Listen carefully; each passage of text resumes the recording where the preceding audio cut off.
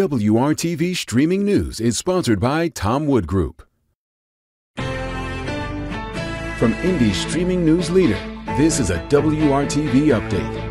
Good afternoon, I'm Megan Shin, and here's a look at your top stories. Gunfire claimed the lives of 3 more people in Indianapolis over the weekend. The most recent happened last night on Indy's north side. Around 7:20 p.m., officers responded to a report of a person shot in the 7300 block of Railhead Court. That's located near 75th Street and Hague Road. When officers arrived, they say they found no victims, but they did find evidence of a shooting. They learned someone left the scene with a shooting victim in a private vehicle. Officers found the vehicle and followed it to Community North Hospital. The man who was shot was last reported in critical condition. While working on the case, police learned about another shooting victim who was brought to a community facility as well. But that person died at the hospital.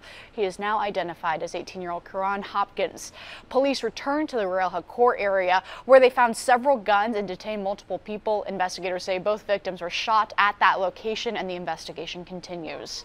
Now to Indy's south side, that's where IMPD reports today 6 people were shot outside of GZ Club in the 5900 block of Madison Avenue. 1 person died. This all happened just before 1:30 Sunday morning.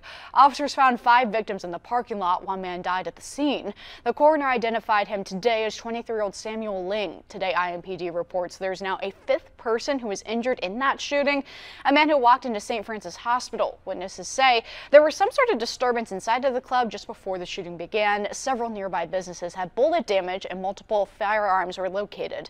So far, no one is in custody.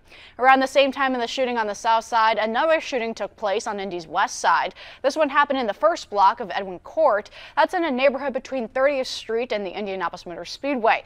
Today, we learned 17-year-old Luis Garcia died in that shooting. 2 28-year-old men were stable when taken to the hospital. Detectives believe the shooting stemmed from a disturbance between 1 or more individuals from one group and 1 or more individuals from another group. Todd? All right, temperatures will be running above normal here as we work our way throughout the next couple days. In fact, a few of these days we'll get close to the record high. Record high for today is 77. That's the bar here in the red. Today we're probably in the lower 70s. And the best chance may be on Wednesday as we climb into the mid to upper 70s. But the record high for that day is 79 degrees. Either way you look at it, whether we hit the record or not, still nice and mild for this time of year. Get out and enjoy. Temperatures today, again, between 70 and 75 degrees. It will be a little windy this afternoon with some gusts up to 30 miles per hour. And then for your election day tomorrow, partly cloudy skies, still a little breezy and high temperatures. It'll be right around 70 degrees.